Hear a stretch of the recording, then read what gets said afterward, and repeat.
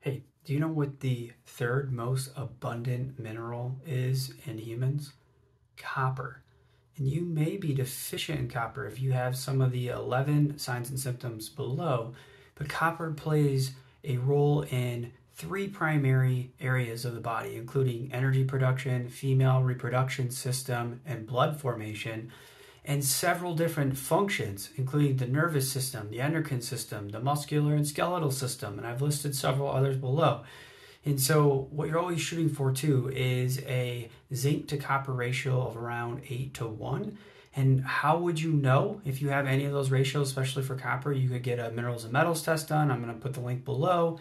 And then checking out the signs and symptoms, because even anemia, which is often linked to iron, could be related to copper, okay? So check out below for that link and for foods that are rich in copper and comments below.